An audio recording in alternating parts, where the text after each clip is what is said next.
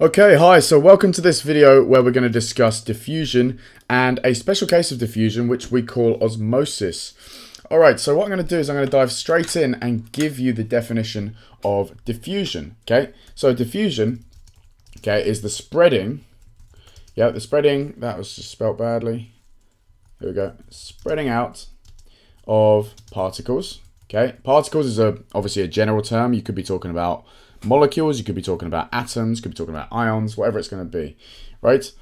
Of particles from an area of higher concentration to an area of lower concentration. Okay, so that's the scientific definition, but what does that really mean? Basically, it means, and by the way, as a side note, this only happens in fluids, okay? Happens in fluids, and by fluids we mean liquids and gases, liquids and or gases, right? So solids don't diffuse, right? But liquids and gases, you will see diffusion occurring, right? So what are we talking about? Basically, we're talking about if you have an area where you have a large amount of one kind of particle, right? A simple example, which is an easy one to understand, is let's say you spray some perfume or some aftershave in the air, right?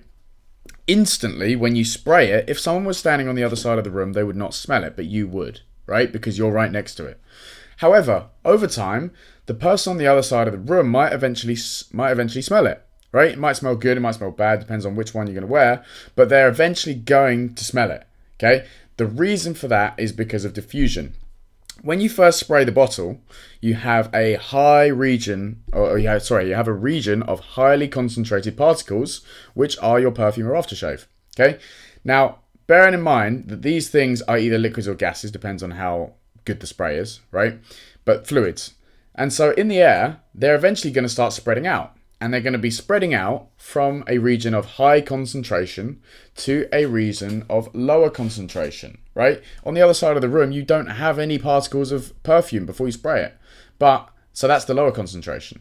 But after a while, the particles spread out, which means that they kind of even themselves out throughout the room.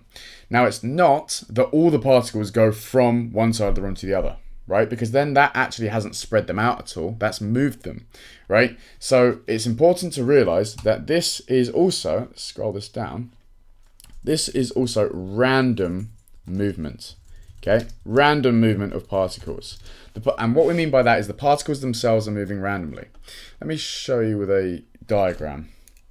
Let's say that these black dots are our perfume, right? And once you've sprayed them, they're all on one side of the room, okay? Now, what does not happen is this. They don't all move from this region of high concentration to this region of low concentration, because that doesn't make any sense. They haven't spread out, they've just moved. What does happen instead, right, is some of them are going to move to different parts of the room. They randomly move, but the overall effect is that these particles have spread out. And so now, eventually, you do not have one region, really, like my diagram isn't going to be the best, but you get the picture. You don't really have one region now where there's a massive concentration of particles. They've all spread out throughout the room. And that is what we're talking about when we say diffusion. Now, what's important in biology, okay, because you're not going to be talking about perfume too much in biology. What is important in biology is that many substances rely on diffusion to move, okay? So our cells obviously have around them a cell membrane. Now, the cell membrane is what we call partially permeable, right? Let's write this down here. Okay, so our cell membrane is partially permeable. Right, what that means is it lets some things into it, right? Permeable means it allows things in, it permits things through, but partially means it only lets some things in. And this is based on size, okay?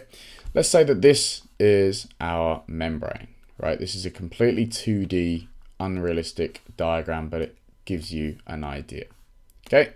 And we have some small particles of, let's say, glucose. Let's say these red things are glucose, right? And this is outside the cell. Okay, and on this right hand side is inside the cell, right? And we might also have large starch particles. Okay, they do not look like this in real life, but this is just a demo.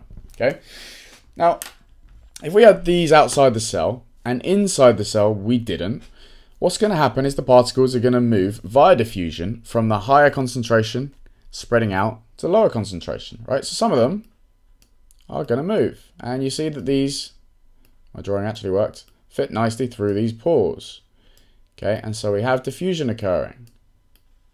Okay, boom. Now our cell has glucose. We obviously are going to use that glucose for aerobic respiration, and everything is great.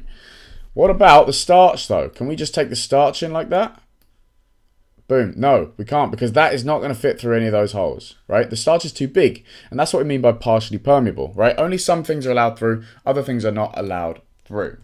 Okay, what's important to note is it's not only the glucose moving from left to right. Some glucose randomly is going to move back out. Okay, that was, oh, I missed that. That is going to move back out, right? This one might move back in. This one might move back out. Okay, this is random. They just move around. Okay, but the net effect is that it's moved from the left-hand side where you had all of them to the right-hand side where you had none of them. Now they're spread out, and that's what diffusion is. All right, let's get rid of these because they're annoying.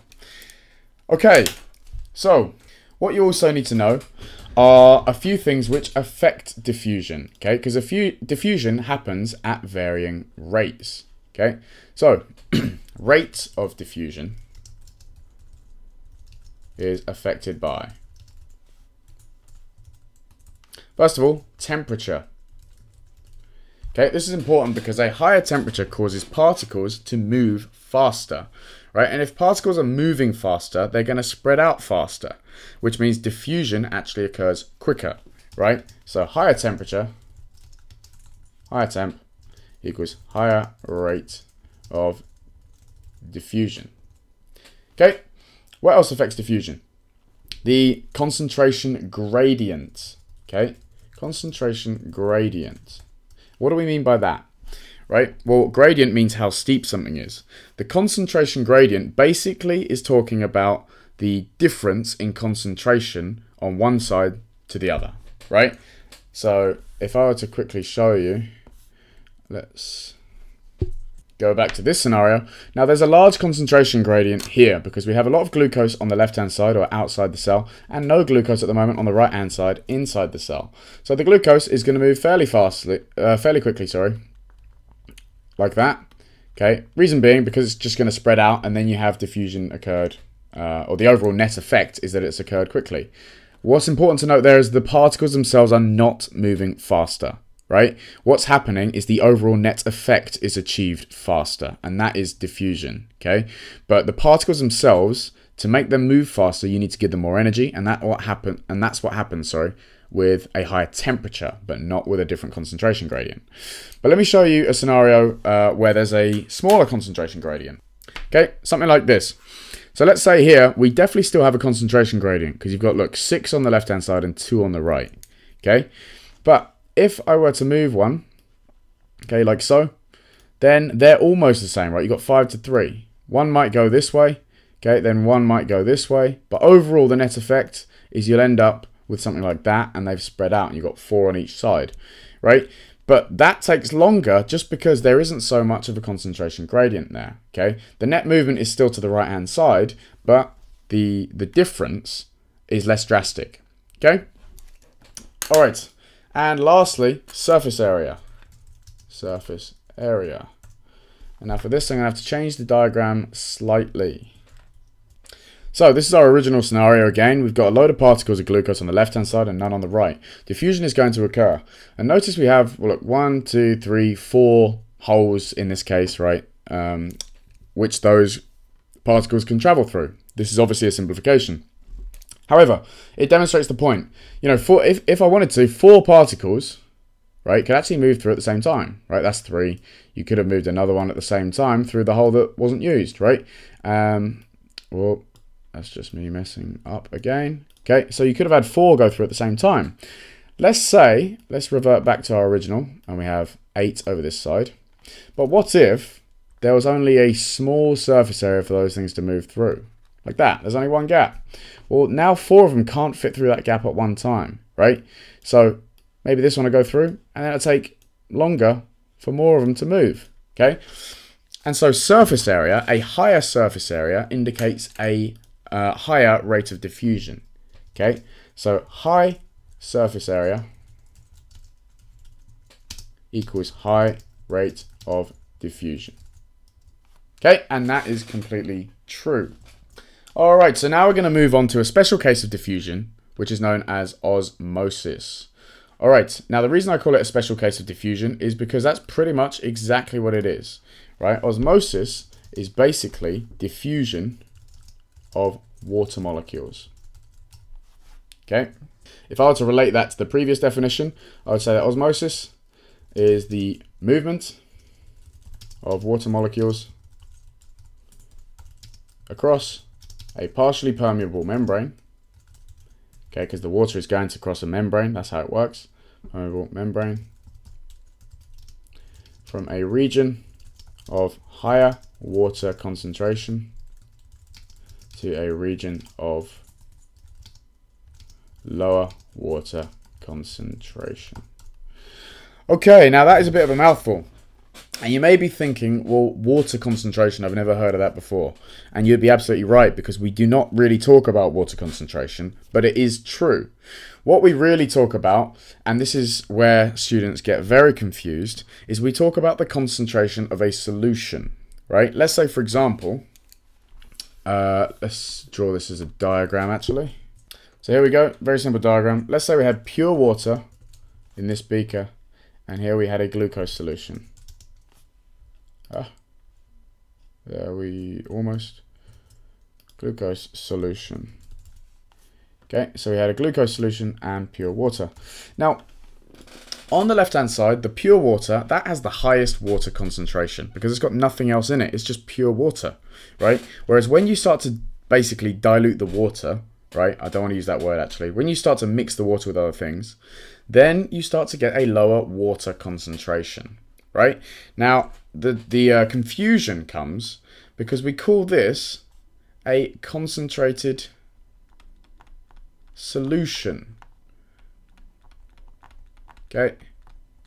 The reason we call it a concentrated solution is because when we're talking about something dissolved in water, the solution, or the word, sorry, concentrated versus dilute, is talking about what is in the water. It's not talking about the water itself, right? So let's say this one over here had a tiny bit of glucose in it. It was no longer pure water.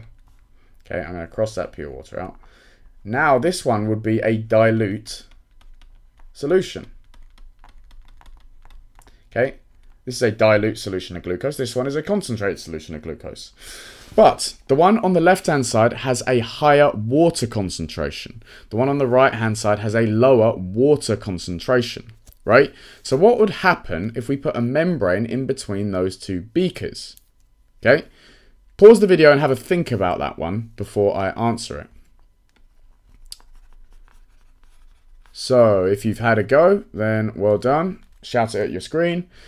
Here we go. Let's say, and that was not what I planned.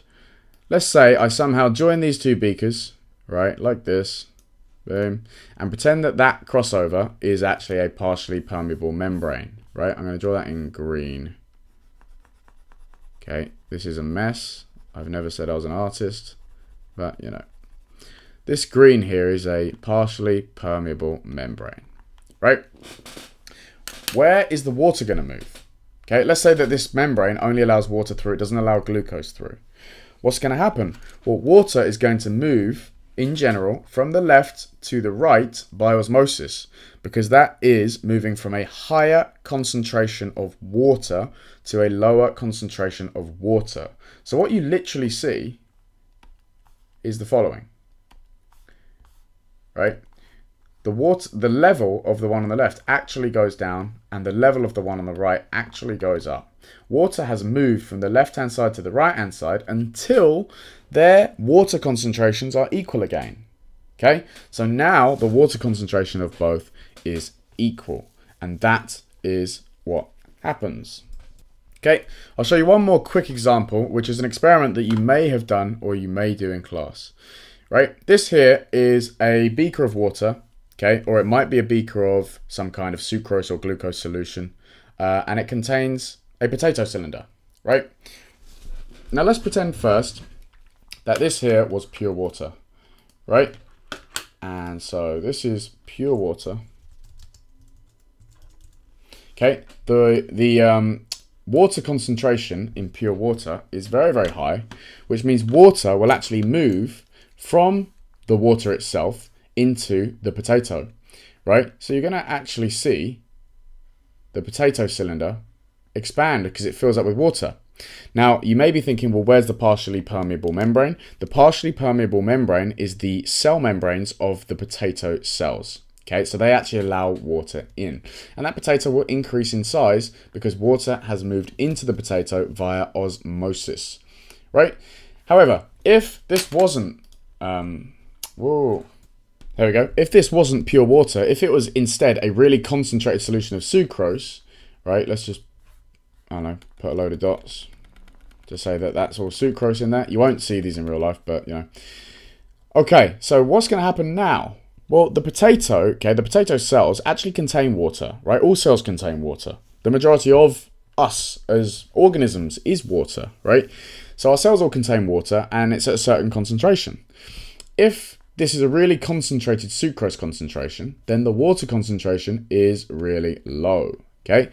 And if that's true and the water concentration is really low, then water is actually going to move from the potato out, right? Rather than the other way around.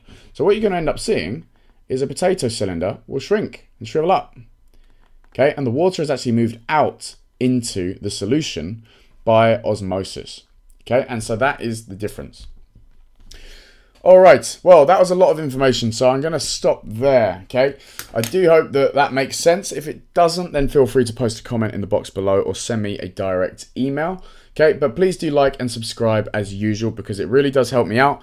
And also, it notifies you whenever new material comes online, all right?